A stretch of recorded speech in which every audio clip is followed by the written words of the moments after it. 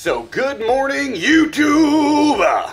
Today we're going to be checking out some beard care products and stuff. It is Christmas-ish. It's December 2019. And if you got a beard like mine, gets a little bit bushy, looking kind of like a hobo and stuff. And we've taken a look at a lot of different beard straighteners. It's one of those things where you kind of are skeptical, you know, like hair straighteners, some of them are crap, some of them work great. The more you spend, usually, the better they work. And that's just how everything is, you know, you get what you pay for the most part. So today we're going to be taking a look at this bad boy right here, the Beard Class. It's a beard straightener brush, just like you've seen. I'm sure you've seen plenty of ads on Facebook and the Instagrams and the YouTubes and everything else about how to straighten your beard. I personally have a relatively thick beard. I mean, it's not too long, but it's down to my chest or so. And especially when you wake up in the morning, it takes a while to be able to brush it out and get it at least looking somewhat presentable. So, my wife decided to grab me one of those Beard Class straighteners. I tried it out, and I'm going to show you guys the results. I don't do reviews on things unless I genuinely feel that it's worth reviewing. Good, bad, I don't usually do indifferent. So, let's take a look inside the box. Alright, so this is the box.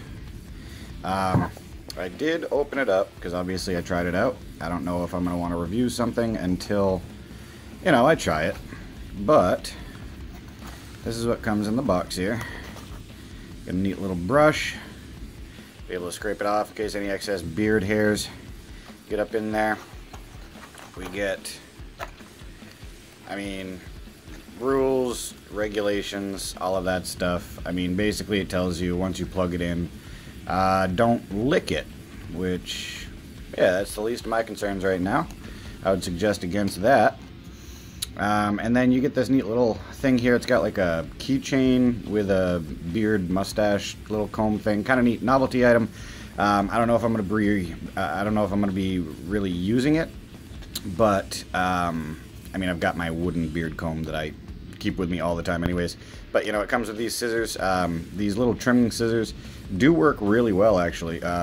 They're pretty heavy duty, and they have that nice, you know, when they snip, it feels like it's actually going to do the job, which is going to be great. So that's kind of cool. And then you have the actual device here. And this device comes in a nifty little travel bag. And this is it. Now, first impressions, absolutely love it. When you hold it, it's very ergonomical, feels good in your hand. It's relatively small and compact. This here spins, so it's got that swivel so it doesn't constantly twist up on you. You know, it doesn't get tangled and everything else, which I absolutely love. And then, I don't know if you can see in there, but right in here, there's ceramic coating on the inside of the inner bristles there. And that is what really does the trick. There you go, you can see all the metal and stuff. That ceramic metal coating, which is really, really nice. So if you're looking at it as well, you can see that there's different heat settings. You know, if you've got a beard that's bigger, thicker, and unwieldy, then, you know, you're going to go with a higher setting. Me personally, when you first turn it on, it automatically goes to the middle setting, and I find that that works perfectly. But again, I mean, if your beard isn't as thick as mine, if it isn't as long, you know, if it's a little thinner, then yeah, maybe dial it down a notch or two. And you do that right here. This is the on and off button, as well as the adjustment for the heat setting. As soon as you plug it in and you click this button, it turns on and automatically goes up to here to the middle option. You push and hold the button to be able to turn it off. I think you gotta hold it for like 2 or 3 seconds. But yeah, I mean, you can tell just by the weight of this, it is very, very well put together. It's probably you know, anywhere from ½ pound to a pound, which is really heavy. It doesn't feel like straight plastic. You can tell that there's some metal and some beefcake in there, which is going to be great because that means it should last a while. But again, I mean, it's got that green logo there. I love the green. The green on black just looks super sexy. Green's my favorite color. I mean, if you don't like the green, then, I mean, I guess you could scratch it off or something. But the actual product itself is really, really well put together, and it feels like it's going to be a quality product. So you'll have to excuse the sink, but essentially what happens is when you plug it in, like I said, you literally just click it once, and then it automatically puts it on that presetting. And while it's blinking like this, that means that it's preheating. Usually the preheating only takes a few seconds. I mean, realistically, I've found that it doesn't take more than 30 seconds to be able to heat up. Sometimes it's less than that, but yeah, I mean, while it's blinking, like I said, it's just kind of doing its thing. It's heating up, doesn't take too long, and it's quick and easy. Plug it in, push a button, turns on.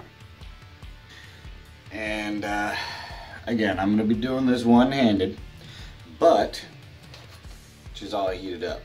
Took about 15-20 seconds. Not very long at all.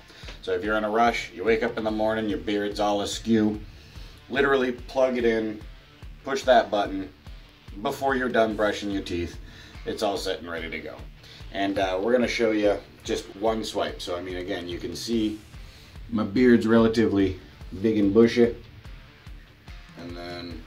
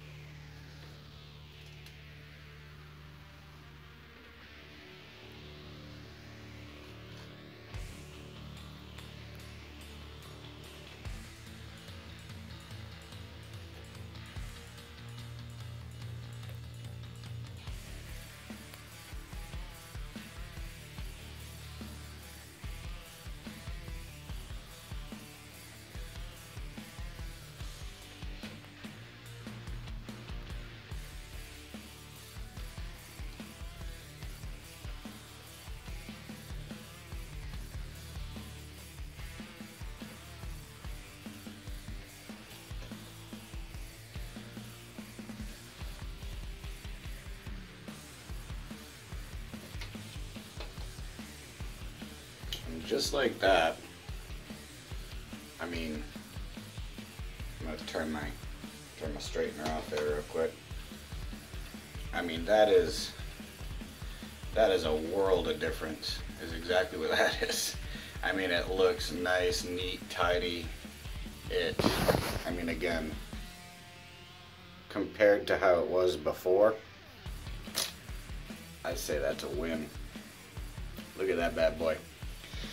So yeah, again, I like it. I think it looks good. Looks way better than it did before, and you can feel the difference. It doesn't feel tight on your face. It feels loose. It feels free, and you know, that's really what I'm looking for. It just adds that little bit of extra gumption.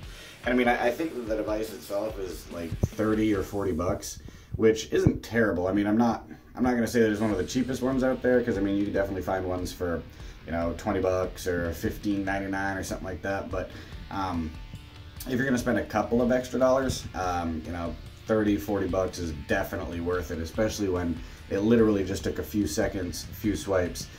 From here, what I do is I usually take beard oil, and you know, I oil my face, not the beard itself. I don't know if many people know this, but beard oil isn't meant for your beard. It's meant for the skin where your beard grows, to be able to promote growth. But yeah, I mean, I'll throw a little bit of beard oil in and around my face and stuff like that. If you throw the beard oil in first, it usually burns the beard oil, smells terrible, totally eliminates the effects of the oil itself, so don't do that. But yeah, straighten your beard first, and then throw some beard oil in, comb it out real quick, and yeah, as you can see, it's flopping. It literally throws it to the ground to the point where it's Yeah, it's staying nice and tidy. So that was my review of that beard brush, beard comb. Again, it's from Beard Class. I'm going to try and leave a link down in the description as to where you can buy it. Again, I personally didn't buy it. My wife bought it for me for Christmas.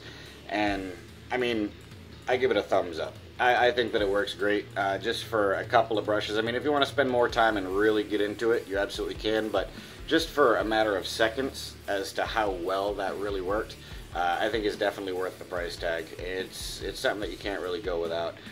Especially if you want a nice, tidy, well-kept beard and something that promotes the growth. So if you liked the video, give her a thumbs up. Don't forget to subscribe. I'm going to leave a link to my last vlogs down below, and I'll see you guys next time.